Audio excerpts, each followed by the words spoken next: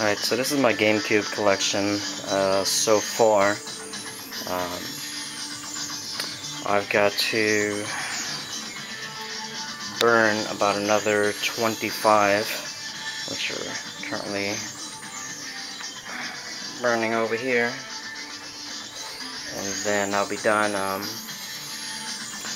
primarily stuck to like a lot of like platformers, a lot of unique games that weren't released on any other systems, because they're released on the other systems I most likely already have them. So I just stuck with, like a lot of the Mario games, a lot of the platformers like Nicktoons, Shrek, Simpsons, the Mario parties, the Metroids, the Kirby's, the Zeldas, and so on and so on. I mean, there are some, like Resident Evil, the Resident Evil collection is in there, and some other action games like, I don't remember, like Star Wars, and this and that, but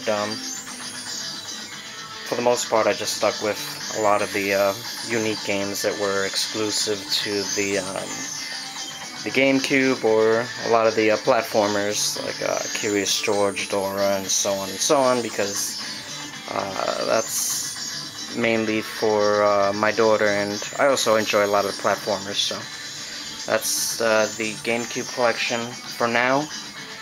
Like I said, I've got about another 25 or 30 to burn out, and then I'll start putting them away in the binder and printing out the covers, so you won't have to see this handwriting. Instead of, you'll see the cover, the game cover, in the binder.